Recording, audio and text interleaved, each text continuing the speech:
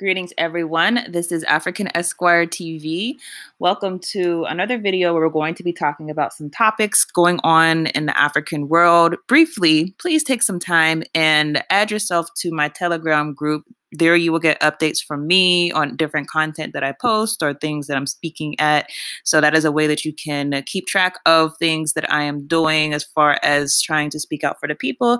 And also, please add yourself to the channel Odyssey. Yes, we are on YouTube, but we're also on Odyssey, which is a decentralized version of YouTube. The purposes of these platforms is to ensure that censorship does not become an issue, because we know that these major social media, multimedia platforms are controlled by many of the people that we're criticizing. So briefly, please do those two things, and I hope that you enjoy this video.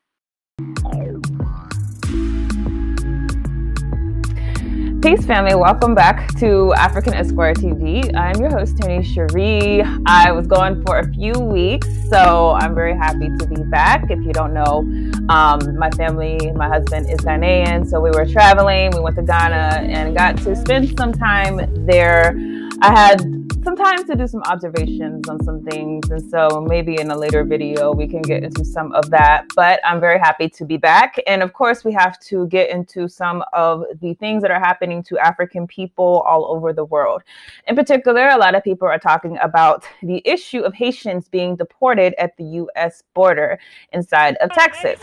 This is how one U.S. Border Patrol officer received Haitian migrants crossing the Rio Grande, coming back with food to a camp they've set up in Texas. Hey, you use your women? This is why your country because you use your women for this. You go, that way.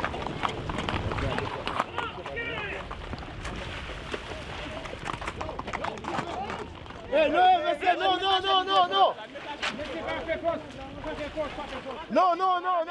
We've got our families inside, dying of hunger. We've had to go out to buy food. No! You can see the tense scenes here. The Border Patrol are trying to stop people getting back into the camp after they went across to Mexico to get food, they say, because there isn't enough food for them actually there in the camp. There's more than 12,000 migrants, mostly Haitians, in the camp that sprung up in Del Rio, Texas, over the last 2 weeks. They want asylum, but US authorities are overwhelmed. This is just the latest flashpoint in a months-long surge of people illegally crossing the border, and there's little in the camp for them. Sanitary products? There aren't any. Food? There isn't any either. They don't give you anything. We met Nicholas on the Mexican bank of the river, searching for food and medicine for his family. He hadn't realized until we asked him about it that US authorities are also now flying Haitians back home. There's planes now going deporting people. What do you think about that? What kills me about that is that everyone knows what we Haitians are going through. There's no president. Crime is high. Students can't go to school. There's no work. The economy is down. People can't put up with that. Deportation is not good for us. This morning, a 24/7 mission on the Texas border.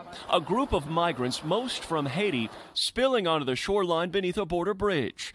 Thousands of men, women, and children waiting days in triple-digit heat for their chance to claim asylum.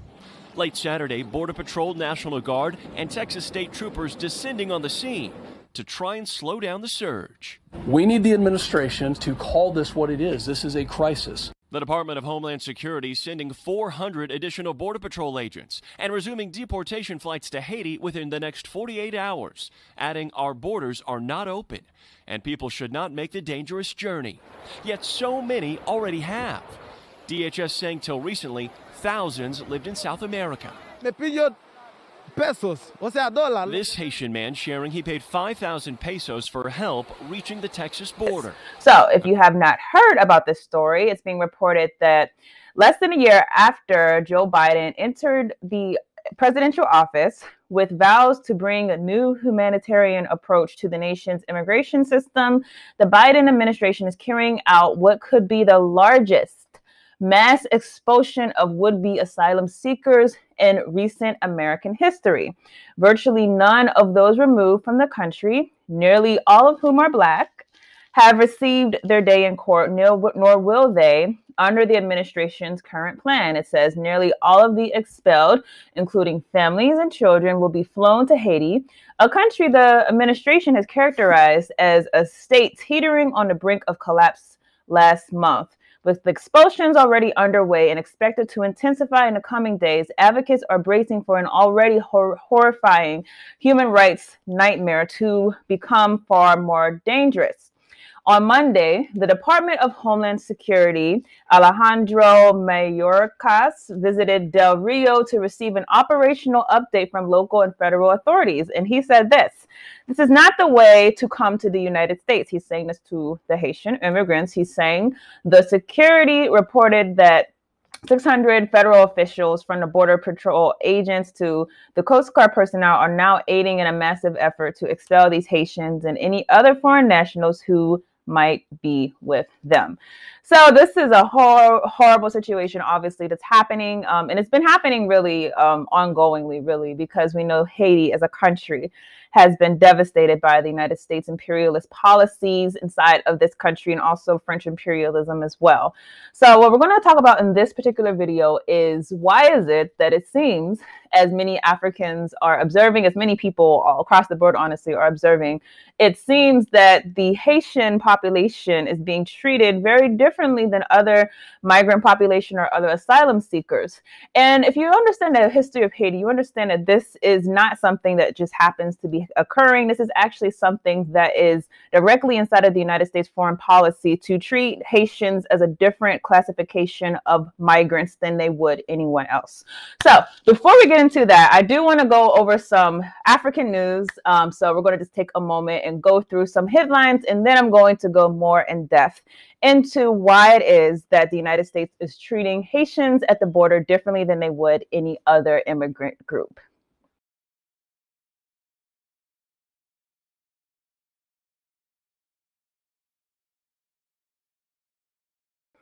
If you don't know, the United Nations is in full swing right now, the United Nations being the body that is supposed to be representative of the world. And right now, a coalition of the Meat Industry Association is pushing at the United Nations in the UN Systems Summit to boost global meat consumption and promote intensive livestock farming despite its environmental footprint. The findings have prompted the UN Special Rapporteur on the right to food, to warn powerful agribusiness interests that they could dominate the discussion at the United Nations. And this is something that's very important, and this is why I wanted to report it, because we should understand that the food industry, the meat industry, the agricultural industry, that this has a direct effect on many African people, because oftentimes the lands that they're using to push these industries are lands that are occupied by indigenous Africans. Now, they said the document runs counter to the UN's Intergovernmental Panel on Climate Change for reduction in meat consumption, particularly in rich countries, to tackle climate change. And they warned that a failure to switch to more sustainable land use could harm efforts to global warming. And of course, that is the primary concern of many groups.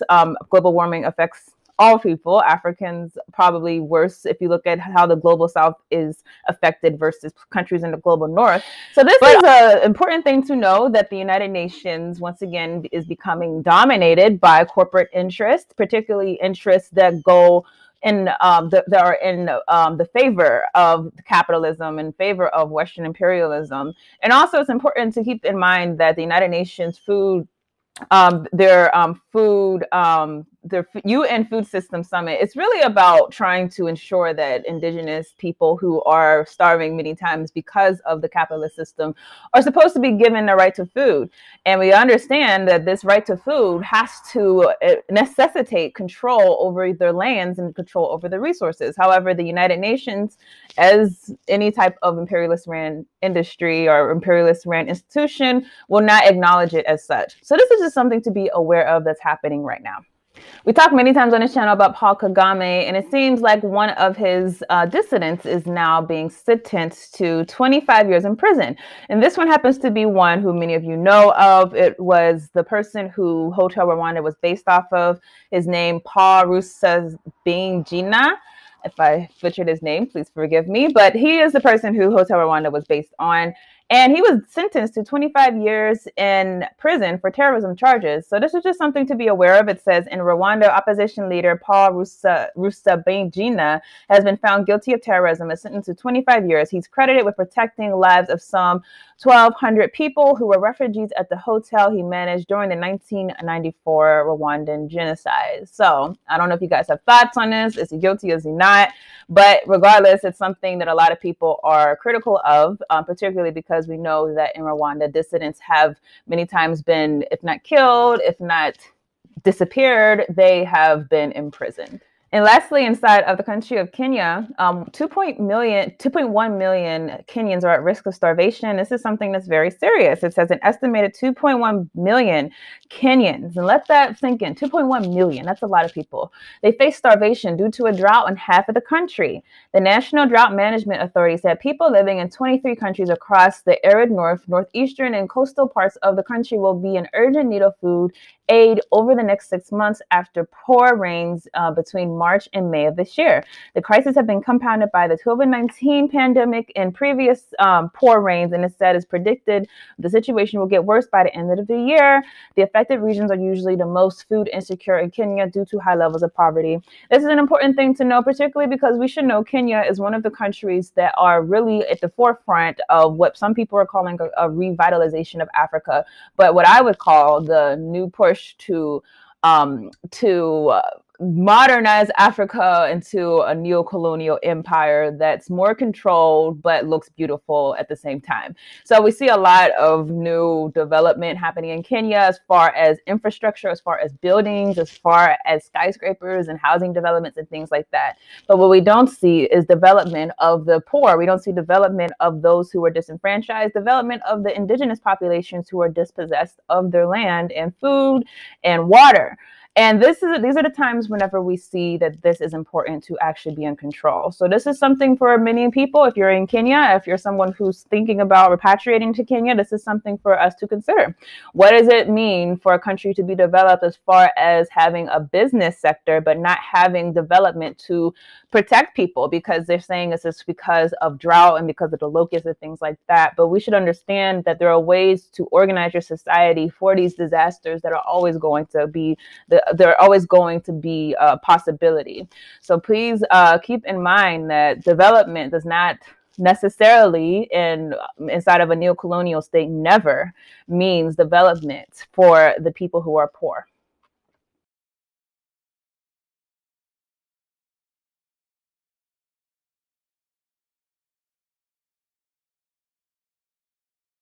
So now for the story at hand, we're going to talk about why the United States government does not care about the Haitian immigrant population and does not feel like they need to even pretend that this population is different or is special, really. Now, this goes back to the reason why Haiti is in the condition that it is today. And if you don't understand that, then you're not going to understand the United States immigration policy towards Haitians. So we're going to just hit some major points about what has happened in the past that created the situation in Haiti. Haiti has not always been an impoverished nation. Haiti, I believe, is the worst, is considered the most impoverished country inside of the Western Hemisphere. But if you know anything about Haiti, you know that that was not always the case. There was a time where Haitians were in control. They were self-sufficient. They were not inside of this decrepit condition. And the question has to be, why is it that globalization always comes with African people being put inside of a part of society where they are completely isolated from having some type of control over their destinies? Meanwhile, people outside of their countries are the ones to exercise that same control.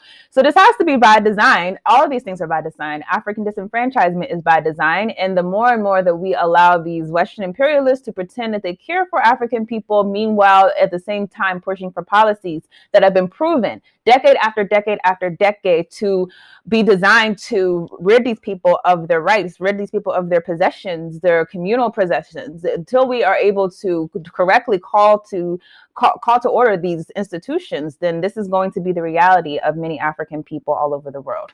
So let's go into some of the history of Haiti. Now, obviously, we have to go back to the fact that Haiti was not a sovereign country. It was a country that was colonized by France. Africans from the continent were transported to this country in order to work inside of the plantation system for the European capitalists.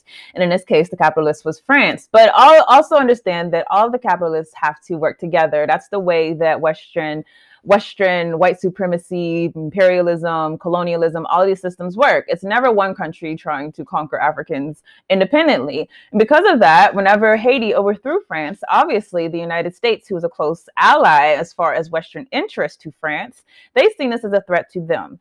And this led to a long history of Haiti being not just an enemy of France, who imposed on them a huge debt that would amount to about $21 billion today. They forced them to pay that to France. Not only did that happen, but Haiti became an enemy to the United States because of the freedom that those people exercised. And because of that, the United States has consistently ensured that they were put inside of the Haitian affairs. They have consistently ensured that they were the ones that were dominating inside of the internal policies of this island, and that has never ended to this day. So let's just talk about some of the major things that the United States did. In 1915, the U.S. military invaded Haiti. Yes, 1915. Then over the next 19 years, it executed dissidents and instigated a system of forced labor. U.S. soldiers were dispatched to Haiti shores in 1915 to stabilize a country that they said was in disarray after a presidential assassination. Now, while they were there, one of the worst massacres happened inside history. It was December 6th, 1929, during a 19-year American occupation that began 100 years ago. The K's massacre took place during a demonstration and was part of a nationwide strike and an ongoing local rebellion. U.S. military battalions fired on 1,500 people, wounding 23 and killing 12. We spoke about how France had put this large, crazy debt on the Haitian people. Well, by 1950, Americans were afraid that this debt that Haiti had to pay back was going to tie them too closely to their former colonizer.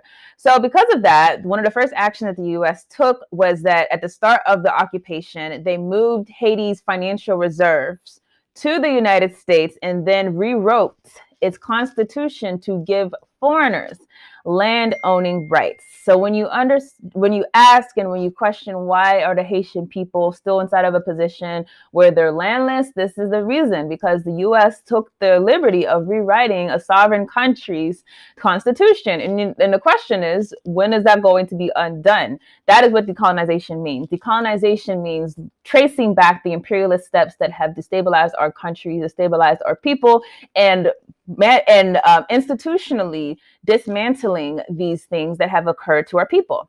Now, during the 19 years of the U.S. occupation, 15,000 Haitians were killed. Any resistance to the United States installed puppet governments was crushed. A combination of army and police modeled after an occupation force was created to replace the Marines after they left. Although the U.S. troops officially pulled out of Haiti inside of 1934, the United States exerted some control over Haiti's finances into 1947.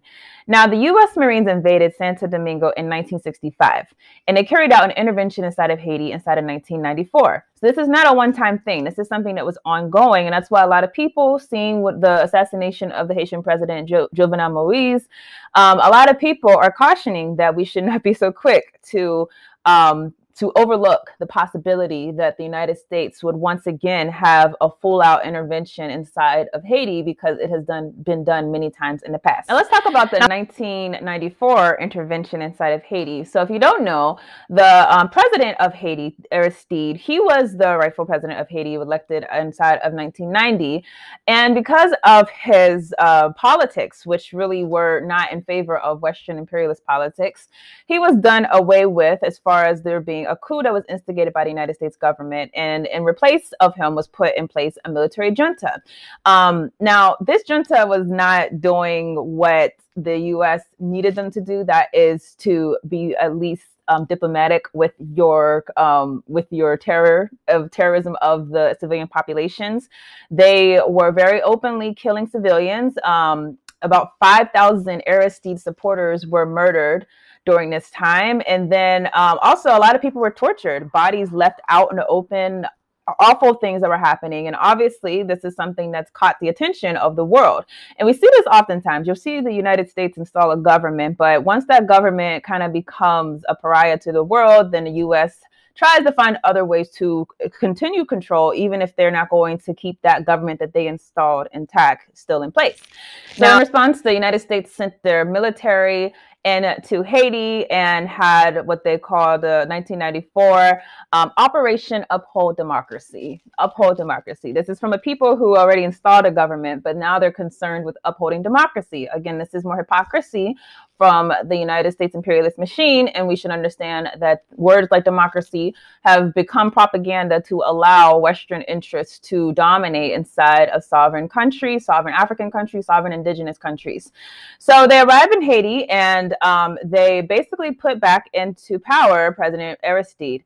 However, they made sure that they were going to put him back into power in a way that they were going to be able to exert control over Haiti. And here is where you see a lot of the horrible policies coming about that really leads to the present conditions of Haiti.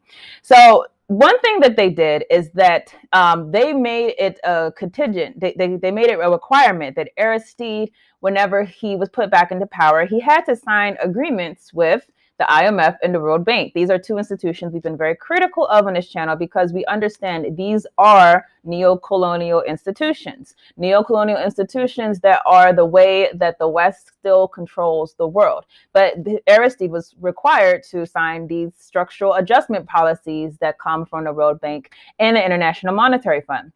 This opened Haiti up to foreign markets. And this is something that happens all the time whenever you see a country being forced into these agreements with the IMF and the World Bank, World Trade Organization. Haiti's elites, despite having to face a U.S. embargo during the military junta and having their wealth frozen by the U.S., still had a lot of economic power after Aristide's return.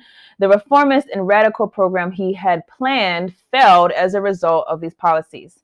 Now, Haiti became a country that was dependent, on international financial organizations for its funding, and its budget was and still is at the mercy of the international community. You had a country go from being sovereign to now being a country that is completely controlled by the international institutions. And this is literally what handicaps many African people today. So here are some specifics of the policies put in place by the IMF and the World Bank. By the mid-1990s, tariffs on rice imports began falling from 35% to 3% under external pressure. In the same year, the U.S. invested $60 billion to subsidize its own rice production. So-called dumping resulted in Haiti's production falling by 50% from 130,000 to 60,000 tons. Selling prices of the peasantry exposed to unfair competition with hyper-subsidized American farmer led to ruin and exodus of thousands and thousands of peasants. A vicious cycle of agricultural ruin, unemployment, hunger, foreign food aid, and possibility of competing with free food sent to the country. And again, more ruin, unemployment, hunger was generated. As a result, Haiti went from being practically a self-sufficient country in the production of staple grains of its national diet to importing massively. Although the case of rice is the most dramatic, it is far from the only one. The nation went from importing less than 20% of its food in the early 1980s to importing more than 55% from abroad today, mainly the United States and the Dominican Republic. So this tells you right here, why is it that people are trying to get out of Haiti? It's because of United States policies. It's because of the United States forcing the hand of Haitian people, saying that if you want to have your independence, you have to do this, that, and a third. And of course, those agreements only continue to ensure that the people are going to be captured by the imperialist regime. So these are all things by design. And that's the thing that people should always have inside of their analysis of the situation. Now, of course, we do have to talk again about the Clintons' role inside of Haiti, because we know that during the horrible earthquake in 2010 that many people were killed, and there's a lot of devastation, and all of the world wanted to help Haiti. Of course, that's not true. Many capitalists seen this as an opportunity to seize lands, do things called land grabs, which is when you have a natural disaster and you see all these corporations, whenever people are fleeing from a natural disaster, they seize the land of the people who have fled their lands. This happens all throughout the African world, all throughout the indigenous world, and this is what happened in Haiti. Now, Hillary Clinton, of course, was very much criticized, and the Clinton Foundation is very much criticized for their role in Haiti. So while Haiti was dealing with a major, massive natural disaster, people were raising money for Haiti, saying that this is going to go to the people, but really the money was going in order to ensure that the capitalist industries were able to secure the lands of Haiti, and actually most of the money went to private contractors and international groups that have nothing to do with the people on the ground in Haiti who were suffering from the earthquake. Once again, the Haitian lands are being sold off to foreign capitalists, and much of that is the responsibility of the United States and their industries. And this really led to the conditions where people were being so deprived of their rights that they seen that the United States was very much directly the one who were calling the shots over their own country. And this led to a lot of the protests, which we saw last year and this year to get Jovenel Moïse out of power once he was no longer president. So the land grabs and the grabs of the capitalist industries over Haiti really led to these conditions that we see. We see people who are landless, people who don't have a say in their own destinies, people who are desperate trying to find ways to exert control over their own destinies, but they're being deprived of that. And what you have is much of what happened. You have, while the United States felt that they had the liberty to tell the people of Haiti that they should that they're going to keep their president in power, and the people said, no, he's got to leave, he's no longer president. Well, while this is happening, many people who are forced to deal with these horrific conditions inside of the Haitian country fled. And this is what led to the condition that led to so many people being on the border. It wasn't just one instance. It was the earthquake. It was the different policies. It was the United States exerting control over a foreign country and controlling their monetary interests. It was all of these things compounded by the French debt. All of these things have led to Haiti being the condition that it is today. So if you want to know why it is that Haitian immigrants are going to be treated differently than other immigrants, other asylum seekers, it's because the fact is that their asylum is not recognized by the United States, because the United States recognizes that they created every single condition that has led to people fleeing that country. And it was not in their plan to rescue people who were not of the elite, who were not of the upper echelon, but who were the masses of the people who suffered.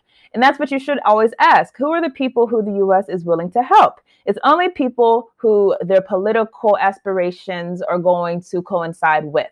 And in the case of Haiti, it was not in the United States plans. It was not inside of their foresight to destroy that country's economic viability. And then for the people whose lives have been completely devastated by those policies to then become part of the United States, or to be able to be allowed inside the United States to get some type of future for themselves and their families. That was never put inside of the calculation book whenever the United States decided to intervene numerous times inside of this country. So what that means for us is that we should understand that whenever we are upset over the policies of the United States government towards African people, whenever we see that there was not supposed to be a situation where we were actually being dignified as being human beings and being given some type of recognition of people who are fleeing for their lives, whenever we see that they act this way, we have to be very clear to call them out